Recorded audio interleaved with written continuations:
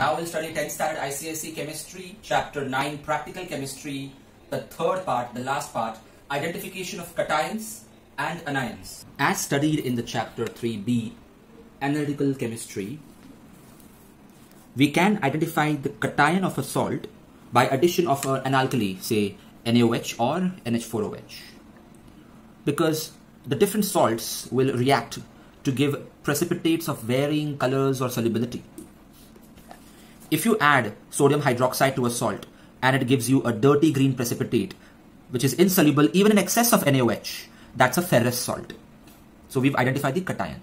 Now if it is ferrous nitrate, ferrous chloride, ferrous sulfate, the anion part can be identified separately. Right now let's focus on the cation part of it. But if you get a reddish brown precipitate which is insoluble even in excess, that is ferric salt. If you get a pale blue precipitate which is insoluble even in excess of NaOH, that is cuprous salt. If you get a milky white precipitate insoluble in excess, that's a calcium salt. If you get a gelatinous white precipitate but it is soluble in excess of NaOH, then that is definitely a zinc salt. Why soluble? Because if you look at the reactions out here, everywhere a precipitate is formed. But in case of zinc, the precipitate will react with excess of NaOH. The zinc hydroxide will react with excess of NaOH to give you a complex salt, that is a sodium zincate, and the precipitate will disappear, which is only possible for zinc, as well as for lead. So even lead will give you a chalky white precipitate, but hey, how can you be very sure whether it's gelatinous white or chalky white? It is still soluble in excess of NaOH. So if you want to distinguish between a zinc salt and a lead salt, don't use NaOH as a reagent, because both will ultimately give you the same observation, a colorless solution in the end when used in excess. Rather, use ammonium hydroxide as a reagent, because here again zinc salts will form a gelatinous white precipitate and it is soluble in excess because a complex salt is formed here. That's tetramine zinc sulfate. But lead in this case does not form any soluble salt. It is insoluble. The precipitate is insoluble even in excess of ammonium hydroxide. So this way we can distinguish between zinc salts and lead salts. But when it comes to ammonium salts, well, reacting it with ammonium hydroxide itself will not give us any observation at all. Whereas reacting it with sodium hydroxide and heating it will give you a gas which will turn moist litmus paper blue. And it will even turn Nestler's reagent brown. Which gas is that? Yes, ammonia gas. So that will be a good test to prove that the salt is indeed ammonium salt. Talking about ammonium hydroxide used for identifying the cations, the observations are exactly the same. Just a few differences. I already talked about lead observation being different compared to with sodium hydroxide. And calcium, surprisingly, the calcium salt will not give you any precipitate. You see, ammonium hydroxide is a weaker alkali compared to sodium hydroxide. So that's not sufficient to form a precipitate with calcium salts. Another difference is copper salts would give us a blue precipitate here. But with ammonium hydroxide, that blue precipitate, that is copper hydroxide, will react with the excess of ammonium hydroxide to give you an inky blue solution. So a soluble salt is formed even here. That is tetramine copper sulfate. So here, soluble salts are formed with copper and zinc salts in case of ammonium hydroxide. And in case of sodium hydroxide, the soluble salts are formed with sodium and lead salts. So keep this in mind. Of course, flame test is also useful to identify certain cations like sodium, potassium, calcium and copper, especially sodium and potassium, because if you notice here sodium and potassium is not included, they do not give precipitate at all. So how will you identify them? It has to be the flame test. Sodium gives a golden yellow test and potassium gives a lilac or purple test.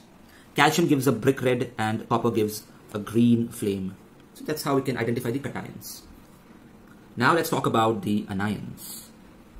How to identify the anions, and we'll focus on 6 specific anions.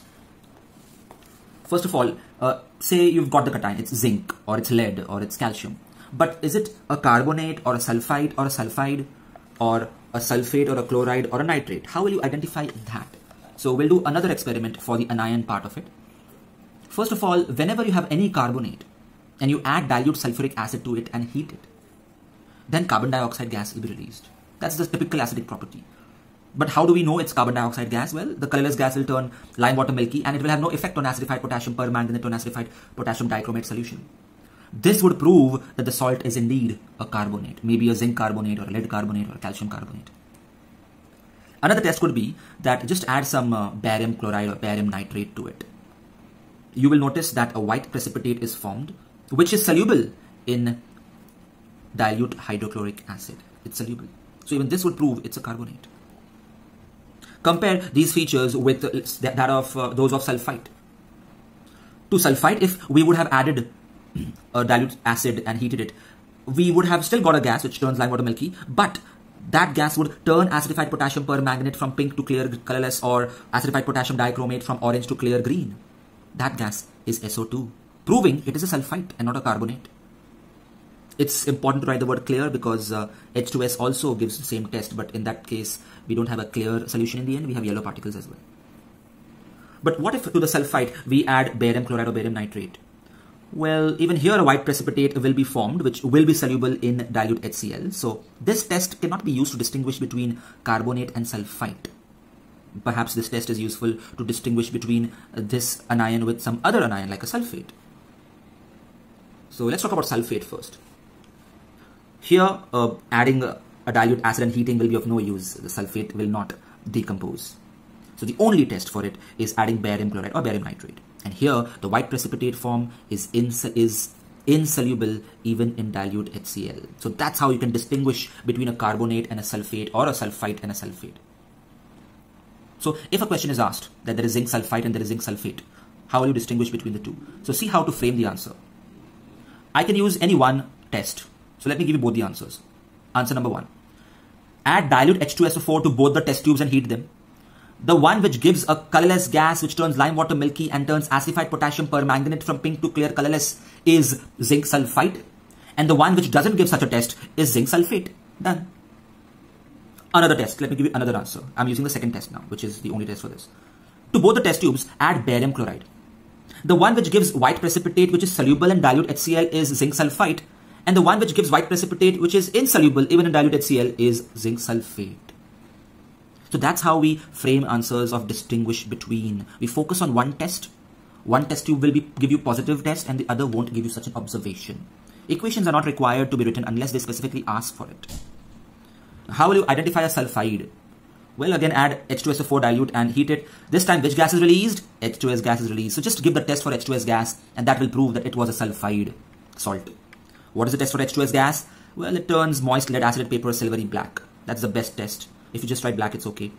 You can give the test for with acidified potassium permanganate and dichromate also with yellow particles, but let's go for the easy option. Next, what if you have a chloride? Well, again, you have two options, two tests. Test number 1, add conch sulfuric acid to it. Conch, these things matter, otherwise you get 0 entirely. And heat it, it's a chloride. So which gas is released? Remember, a non-volatile acid displaces a more volatile acid? Yes, a more volatile acid, HCl is released, and give the test for HCl. Let's say a glass rod dipped in ammonium hydroxide, that is aqueous ammonia, is brought near this gas and dense white fumes are released, which is ammonium chloride. That means that it was a chloride salt. You can give some other test for HCl also, like this white precipitate one. Another test for chloride, add manganese dioxide and conch H2SO4. We just studied this in part 2 and heat it. This is a highly oxidizing agent. So chlorine gas is released, a greenish yellow gas is released, which turns moist starch iodide paper blue-black. This was a test for chlorine gas, remember? This proves that the salt has chloride in it. And finally, nitrate. Again, there are two tests. To the salt, add conch sulfuric acid and copper turnings and heat it. If it was nitric acid, then copper turnings would not be required. If it is any other nitrate, sodium nitrate, potassium nitrate, ferric nitrate, then add copper turnings and heat it. A reddish-brown fumes are released, which we know it's NO2. But what is the proof? Well, it gives violet vapors from potassium iodide solution and leaving a brown residue. Do you remember from test of gases, what was the brown residue? It was potassium nitrite. You can give some other test also, like this reddish brown gas will turn acidified ferrous sulfate solution from green to brown, which was similar to the next test. Directly add this salt to acidified ferrous sulfate solution. If you see a brown ring at the junction, brown ring test which we studied in nitric acid chapter, that means it's a nitrate salt. So using this knowledge, let me give you a question. How will you distinguish between sodium chloride and sodium nitrate? Think about it. Sodium chloride and sodium nitrate. How will you distinguish them? So to see how to frame the answer, I can use any one test. Answer number 1.